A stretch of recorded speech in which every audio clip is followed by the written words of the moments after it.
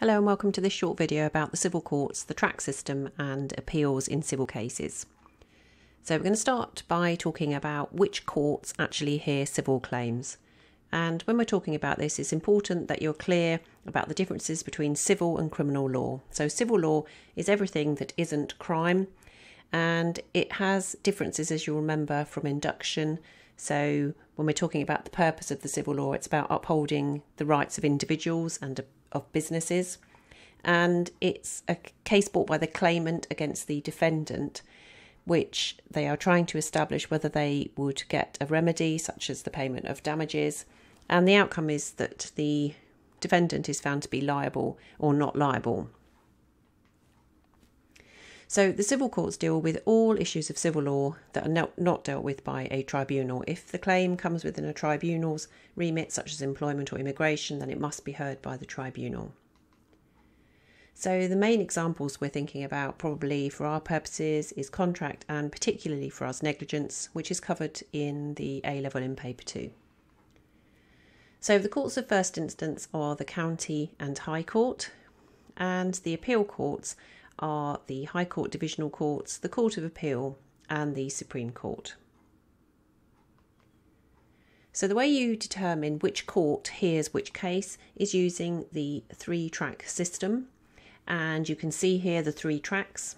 There's a small claims track, which is for cases where the claim is worth up to £10,000 or £1,000 if it's a personal injury case. The fast track worth 10,000 to 25,000, and that's 1,000 to 25,000 for personal injury, and the multi-track is for all cases worth over £25,000. So once you have allocated to the track, you'll be able to see which court you're going to be in. So the small claims track, if you're on that track, your claim is for worth less than £10,000 or 1,000 for personal injury.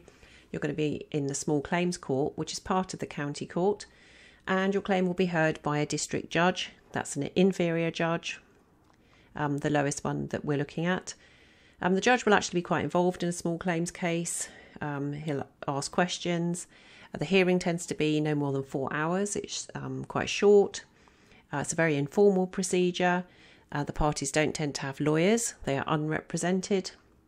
And no costs will be awarded, so even if you lose in the small claims court, you do not have to pay the costs of the other side. So the next track up is the fast track, and we saw that that was for claims between 10 and 25,000 or 1 and 25 for personal injury. This sort of case will be heard in the county court by a district or a circuit judge, who's the other type of inferior judge. And it has a slightly more formal procedure than small claims. The hearing is limited to a day, and the cases are meant to be heard within 30 weeks. And lastly, you have the multi-track, and these are the more serious cases for more money, over £25,000, and they're usually heard by a circuit judge in the county court or a high court judge in the high court. So in personal injury cases, if the amount claimed is £50,000 or less, you have to start your case in the county court and have it heard there. In all other cases, the limit is £100,000. So the High Court judge in the High Court will only hear claims if they're for more than £50,000 for personal injury and £100,000 for all other cases. So you can have cases on the multi-track that are either heard in the county court or they're heard in the High Court, depending on the amount, and it's only the higher value claims that are actually heard in the High Court. And the emphasis in these multi-track cases is on case management by the judge, and that will encourage the use of things like the pre-action protocols, where parties are encouraged to give their documents to the other side early to encourage negotiation and ultimately settlement. So the last thing we need to consider is, if you've had your case heard in one of these courts and you're not happy with the decision, how can you appeal? So the appeal route is slightly different to criminal cases, because in criminal it goes from court to court, but in civil, for small and fast track claims, it depends which judge originally heard your case. So if you had a claim in the county court on either the small claims or the fast track, and your case was heard by a district judge, then this will be dealt with differently to cases originally heard by a circuit judge. So if the case was heard by a district judge, your appeal goes to a circuit judge in the same court. And if your case was heard by a circuit judge, then it will go to a high court judge. And as we know, usually you have two appeals. So the second appeal, if it is an important point of principle or law and you get leave or permission to appeal, goes straight to the Court of Appeal. And that is also the court that will hear any multi-track cases that have been heard in the county court. So if you have had a claim heard in the county court on the multi-track, so it was for over £25,000, then your first appeal is to the Court of Appeal. And then from there, your second appeal is to the Supreme Court, again on an important point of law with leave. And if you are appealing from the High Court, so you've had a multi-track case heard in the High Court, then your appeal route is straightforward, because on the multi-track it doesn't depend which judge heard it. You will go to the Court of Appeal Civil Division, and then from there your further appeal will go up to the Supreme Court.